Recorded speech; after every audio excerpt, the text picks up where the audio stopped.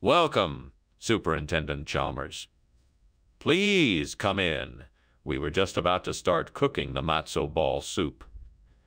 It won't be ready for a little bit yet, but please make yourself comfortable. Thank you, Principal Skinner. That's very kind of you. Would like something to drink while you wait. We have water, tea, and juice. I think I'll have some tea, please. Certainly. I'll make a pot right away. What have I done? This was supposed to be a nice meal to celebrate Passover, and now I've gone and ruined it. Is this punishment for my sins? Is this the universe's way of telling me something? I must have done something wrong. I will try to make it right. Please forgive me. May will try to make it right. Please forgive me. May the gods grant me the strength and knowledge to make things right. Oh, great gods above, please grant me the power to turn this burnt matzo ball into cress. I know this is a tall order, but I'm hoping you will help me. I need your help me. I need your help. With your will and power, anything is possible. I'm sure I can do this if I just have enough faith. Please give me a sign. Please give me a way to achieve my goal. Show me the way. Thank you for hearing me. I'm grateful for your help. Now let's see what I can do with what I have. What is going on in here? The kitchen is filled with smoke. What's happening? Nothing. Just cooking some delicious lunch. See? It's just steam from boiling water for pasta. I'm sure it'll clear up in no time. Steam?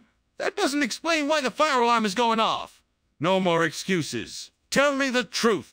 All right. The truth is the kitchen is on fire. I was trying to bake a cake, and the oven caught on fire. I was trying to put the fire out, but it got a bit out of control. I'm sorry.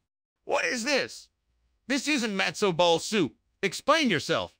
Well, this is a special variety of matzo ball soup that is made with cress. It is an ancient recipe that has been passed down through the generations. This is a very rare and special treat. I just thought your students would appreciate something a little different today. But why didn't you tell me about this when you offered the soup?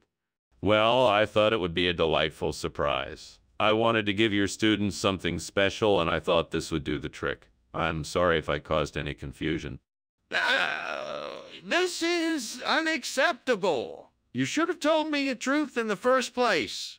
I expect honesty and integrity from you in the future. We have to get out. The kitchen is on fire. No. It's probably just the smoke detectors malfunctioning. I'll get an electrician right away to take a look at it. But the smoke is getting thicker, and I can see the flames. We have to go now.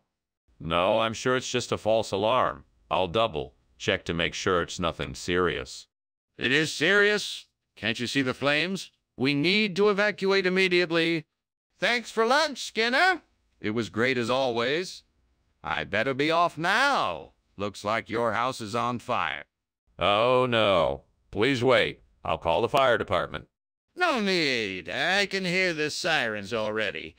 You should get out of here and make sure everyone's safe. Yes, of course. Thank you for your help. I'll see you soon. Good luck.